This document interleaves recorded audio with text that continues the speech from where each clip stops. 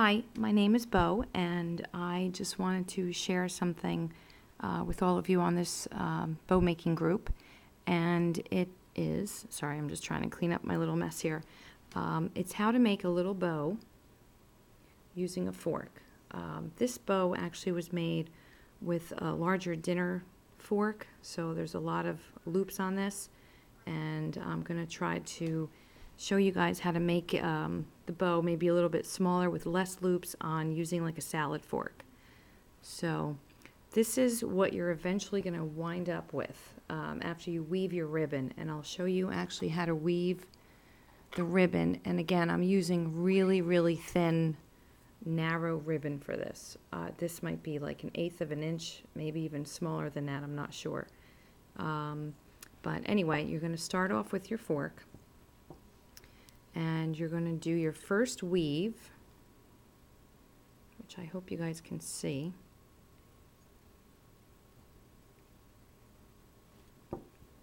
And I'm just going to push this down, and this is your tail. This is not going to be weaved at all. This just sort of hangs off to the side.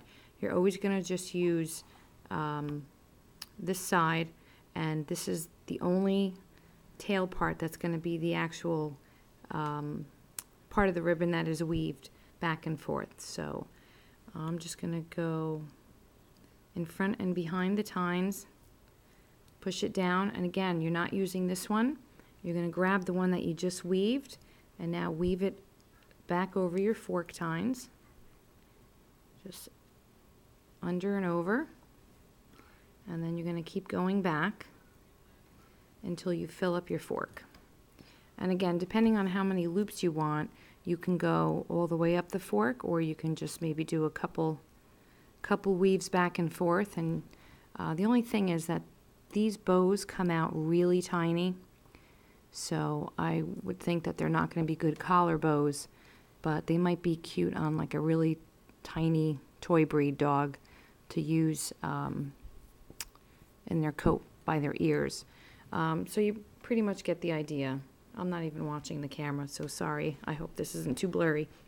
But anyway, that's what you're going to wind up with. And you're just going to snip this off. And then I take actually another tail piece, I don't know, maybe about 4 or 5 inches. And what you're going to do is just gently pull up your weaved ribbon.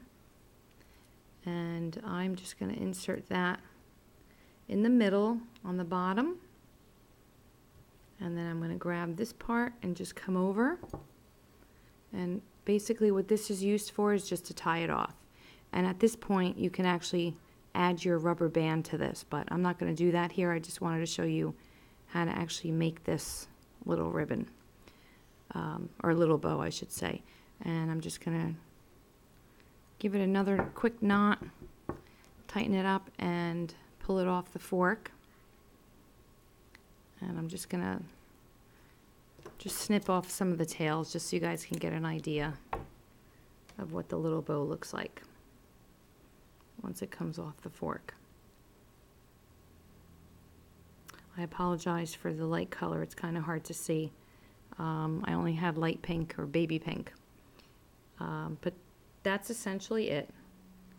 That's what it looks like. And you could actually even maybe use a tiny embellishment to put in the middle, or you can actually even take this bow and glue it on as an embellishment to maybe something a little bit bigger.